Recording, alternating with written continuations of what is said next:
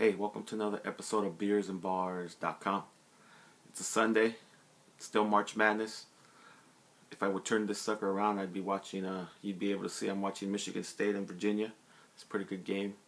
It's early in the morning, about 10:52, so it's not that early, but it's Sunday. And decided to do a quick beer review here this Sunday morning.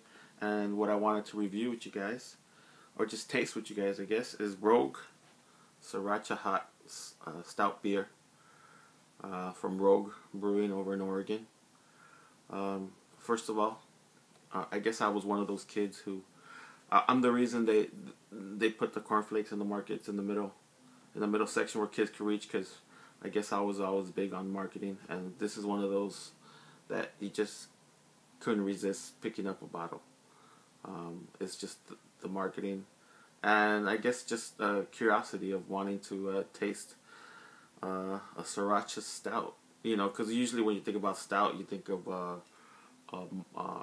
roasted, that roasted taste, roasted maltiness and stuff like that. So it's interesting, because usually when,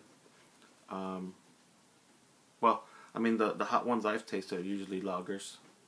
The ones with spiciness in it are usually lagers that I've tasted. So it's going to be interesting to taste how they mix that roastiness with that pepper flavor. So if you're interested in picking up a bottle, I think I picked this up Costco for about $12.99. So it's out there.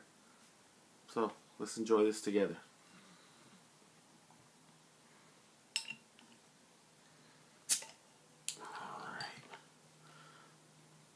Cheers.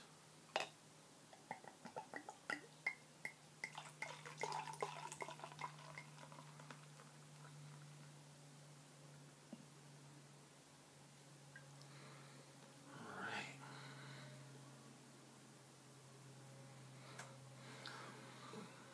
Now, off the top, obviously the color is a stout. Pretty nice brownish head here.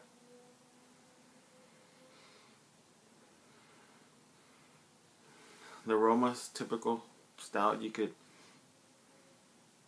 really smell the toasted aroma coming out.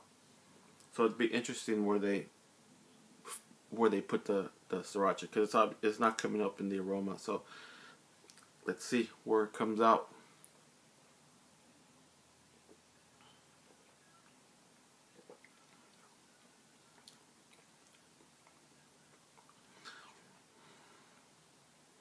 You can definitely taste it when you're drinking after the first drink goes down.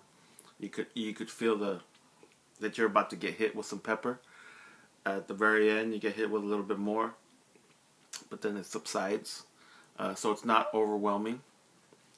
And right now, I'm really getting that toastiness, like when you finish drinking like a drink from Starbucks, like a mocha latte or something like that. At the very end, that's what you're tasting right now. So it's pretty good. It's the spicy part of the sriracha is spread out, so you taste it as you're drinking.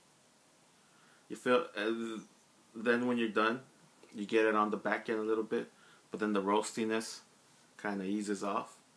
That's pretty good. There's nothing spectacular about this. It's an interesting beer.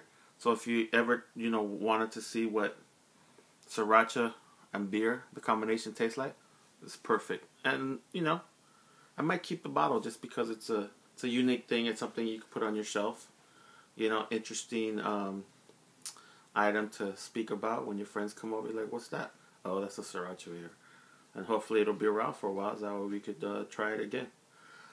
Alright, guys. Well, I do have some hopefully upcoming news coming up. I recently participated, recorded for a podcast with a good friend, jazz musician. His name is Marcus Singletary.